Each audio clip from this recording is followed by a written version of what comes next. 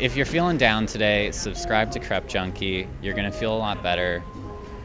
I know I would if I was subscribing right now, but I'm in an alley.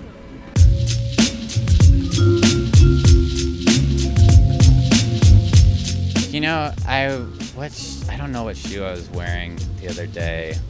It was just like a pair of running shoes.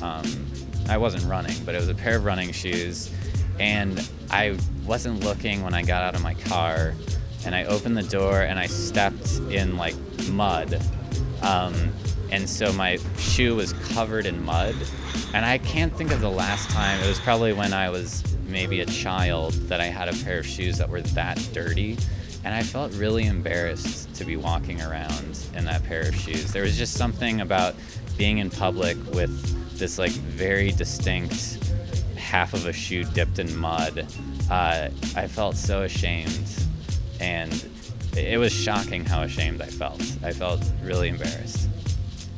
That one was probably a greater embarrassing moment than the buying the eBay pair, by far. Because they were so new, and just half of them looked old then. They were, yeah. I had to go to dinner with someone, and I went into the bathroom and I quickly tried to towel them off.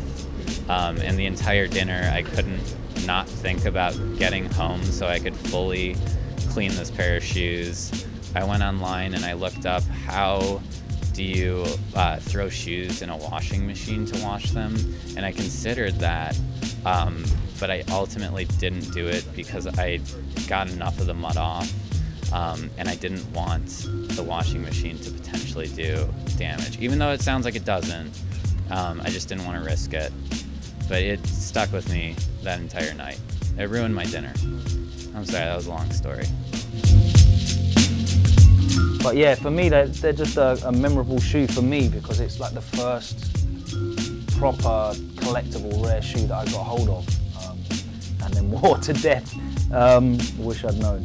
One big part of the whole Air Max Day celebrations has to be these three trainers right here. Now it comes under the HTM collection, and if you're not familiar with the HTM collection, it's been going since 2002. This is when my heart broke because the sole comes apart here, so I'm yet to get them restored. But these were a find of mine. I got them from Footlocker and they were in the sale, and I got them for £5. The Love Hate Pack, released in March by Footlocker in the UK. Not sure about worldwide, but obviously we're in the UK. The sneakers come with the love and the hate.